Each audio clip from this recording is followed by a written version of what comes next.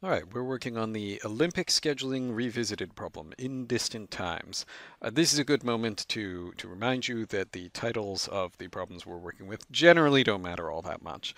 We are revisiting a problem we've seen before here, so you may want to jump ahead past this intro, although make sure you read the update and notes carefully down here.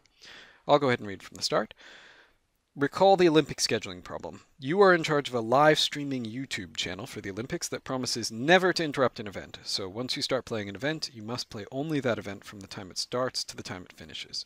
So it sounds like we're going to be looking at events, and we're not going to be able to do two events at the same time. You have a list of the events where each event includes its start time, finish time, which must be after its start time, so finish times are later than start times, and expected audience value. Your goal is to make a schedule to broadcast the most valuable complete events. The best schedule is the one with the highest valued event, and in case of ties, compare second valued events and so on. So we're going to look for our highest valued event, and then if two schedules both have the same highest valued event, we'll set those aside and we'll look at second highest valued event, and if those are the same, we'll set those aside, look at third, look at fourth, look at fifth, and so on and so forth. So, for example, you obviously will include the single highest valued event in the Olympics, presumably the hockey gold medal game, no matter what else it blocks you from showing. Times when you're not broadcasting events will be filled with human interest stories that have zero value, so they're irrelevant.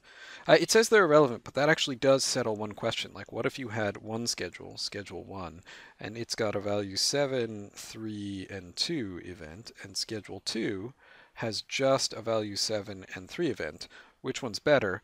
Well, we can imagine that they have zeros filled in all the way at the bottom because they've got all these human interest stories. And so clearly Schedule 1 is the better of those two. Now here's the update. Previously, we went on to assume that all start times and finish times were distinct, and all event values were distinct. For this problem, we're going to continue to assume that all event values are distinct. So for any two values vi and vj, with I not equal to j, vi is not equal to vj. So this would be event I and event j. And because they're not the same event, they do not have the same value. Furthermore, all event start times are distinct from each other, so Si is not equal to Sj if I is not equal to j, and all event finish times are distinct from each other.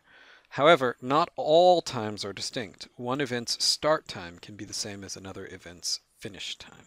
Okay, so we could have two events that look like here's start and end of one event, and here's start and end of another event. Which brings up the question of whether these conflict.